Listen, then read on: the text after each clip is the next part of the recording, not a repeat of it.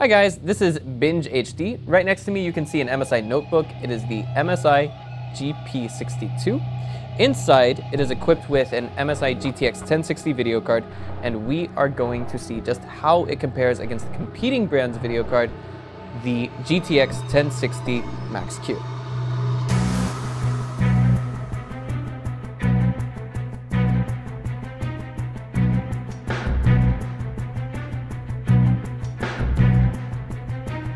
Now let's put the notebooks side by side and give them the test run at the same time.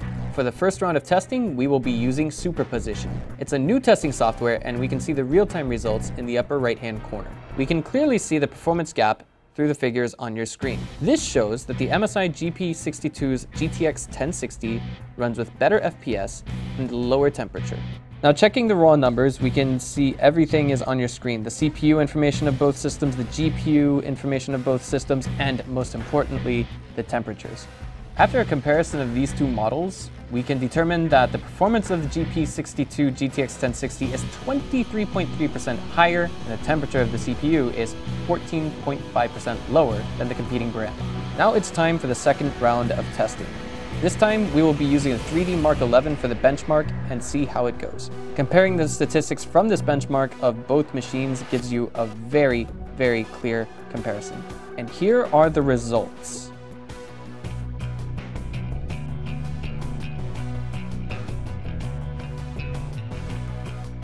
The GP62 has outperformed the competing brand and took a 25% lead in this test, and the temperature shows great cooling efficiency. Now let's take them into another 3D Mark test. This one is called the Fire Strike. Again, another side-by-side comparison, and it's very easy for us to tell which one has better scores. And here we are with the final results. You can also see the temperature of the CPU and the GPU. From the Fire Strike test results, we can determine that the GP62's GTX 1060 takes the lead by 21.7% in lower temperatures within the CPU and the GPU. For the fourth and final test, we used VR Mark Orange Room. Through this test, we can understand not only the 3D calculation power, but also the performance of VR apps on the MSI GP62.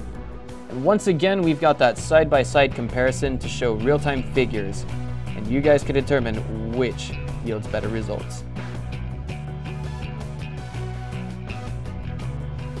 Here we are, guys, the temperature of the CPU and the GPU, the final results of the test. Just get a look at the comparison charts.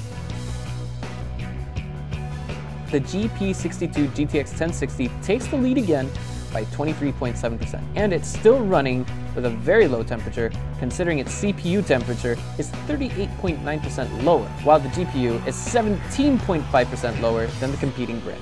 Through extensive testing, the GP62 GTX 1060 definitely beats the competing brand. Sometimes the performance gap is greater than 25%. At the end of the day, we can draw the conclusion that the MSI GP62 has a far superior video card to that of the competing brand. We're talking about the MSI GTX 1060 again, and it is better than the competing brand's 1060 Max-Q. You'll get higher performance with lower temperatures, and for me as a gamer and a streamer, that's all that matters. This has been Binge HD. I'll see you guys next time.